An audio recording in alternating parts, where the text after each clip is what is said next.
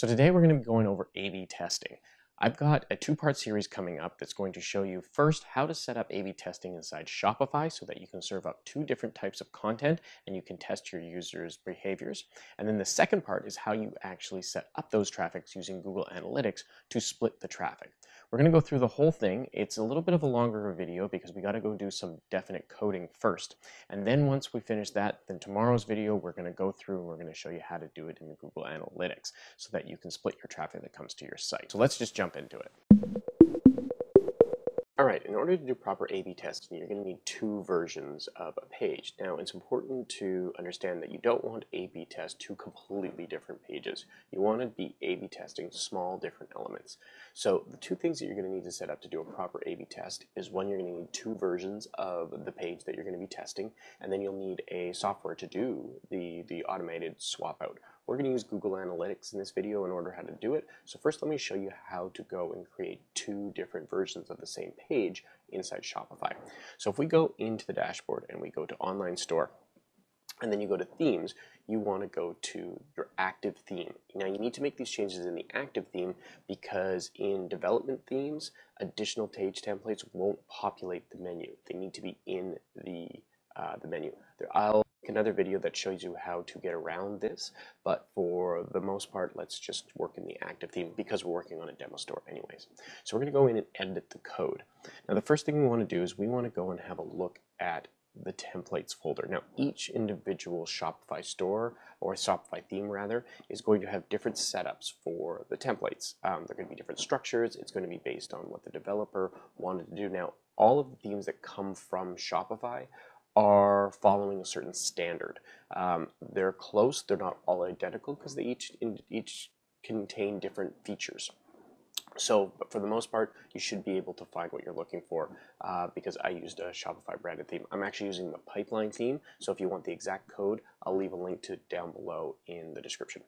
So if you go into themed, or into templates rather, and come down, you want to look for product.liquid. Now, we're not going to touch the product.liquid file. We're actually going to create two new versions so that we can see them working and we don't mess up the original code. So I've already created an option B, but now what I'm going to do is I'm going to go and create an option A. So we're going to go add new template. We're going to go to product and we're going to call this one option A. And we're going to create that template. Now, because both product and option A are pulling in the same section, right now we won't see any different code. What we're going to do is now we need to go and duplicate out the section. So let's go to sections and let's go to this product section that's being included. And we're going to add a new section actually. We're going to add a new section and we're going to call this option A. And we're going to add a new section and we're going to call this one option B. Actually, we're going to rename these two product option B, just so that we know what they are when we come back. And we're going to come back over here and we can actually rename this one. Sorry, let's delete this section and add a new one in here. So we're going to, oops, I want to be under sections, add new section.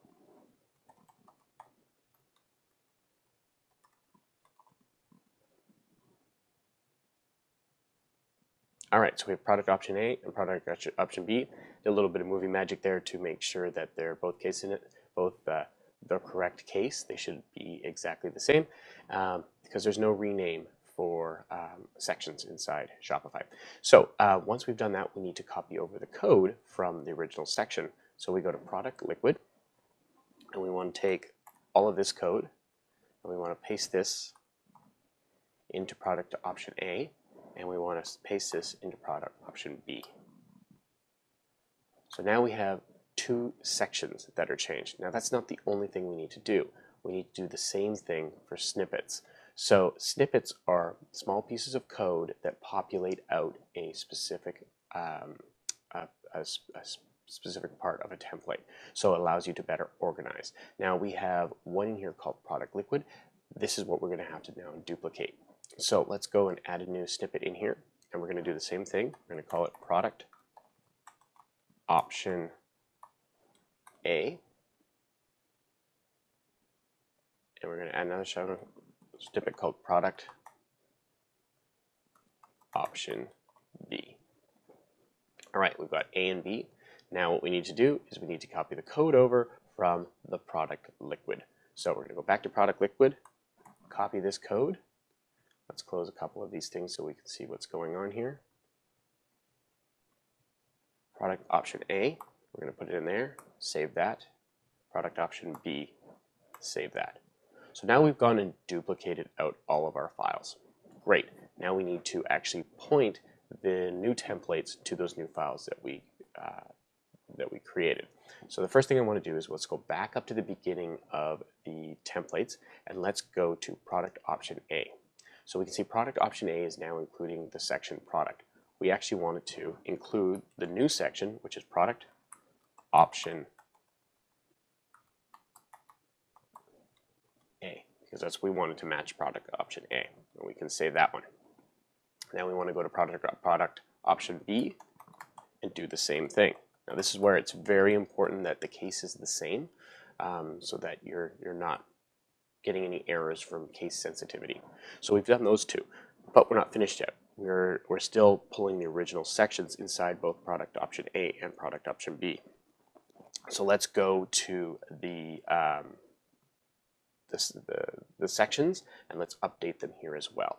So we got to update those snippets. So product option A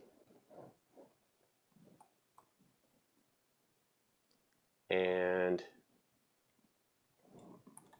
product option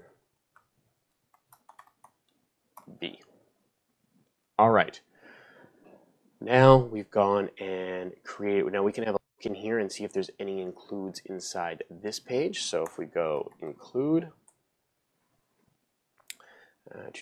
no, that's just a customer name. It's including the breadcrumbs, but we're not going to do any A/B testing on the breadcrumbs, so those can stay the same way. Include a customer ID, that's a variable. Product related items, again, we're not doing any A/B testing on those ones, and on the membership callback, we're not doing any A/B testing there. Now, if we were, we would have to duplicate those ones out as well and create different versions of them as well.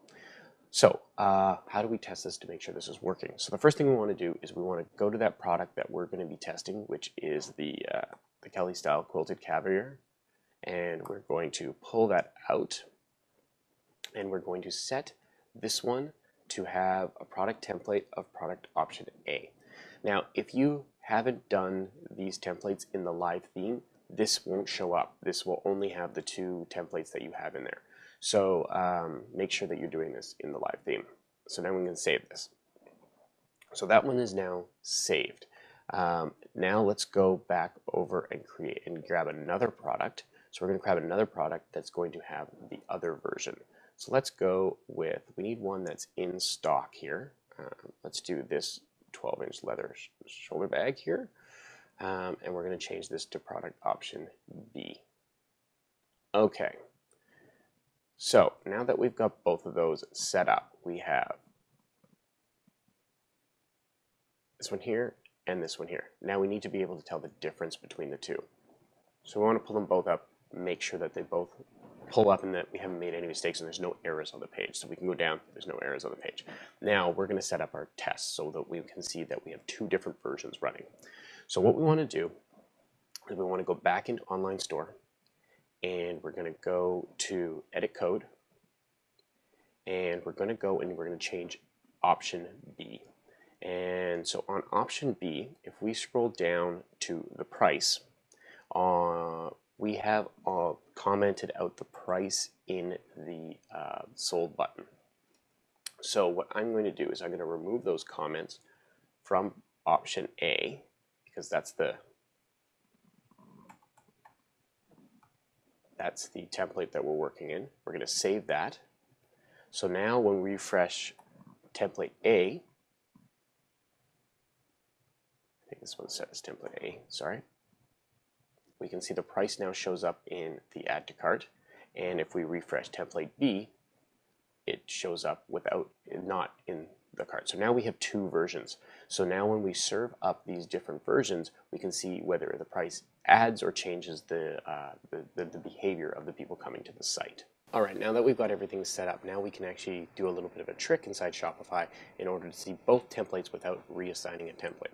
The reason I went in and assigned a template to each individual page was just so that I could figure out whether or not it was working or not and everything was set up. Now what I'm going to do is I'm going to switch all my products back to a regular product template so that we don't disturb any of the current traffic that's going through the site. And I'm going to do that for both the templates. All right, we're going to change this back over to product. So now I'm going to show you how to serve up two different templates on Shopify without actually reassigning any of them. Now that they've been created, what we can do is we can go into the Shopify URL and we can use what's called the view parameter. So if we go to the end of the URL string and we add a question mark, which allows you to serve up a variable, we can now type in view in equals, and then we can put in the template name that we created. So we have two templates. We have option A, so we hit option A, which is the same one here, and then we have also option B. If we hit option B, we can see add to cart now flips out.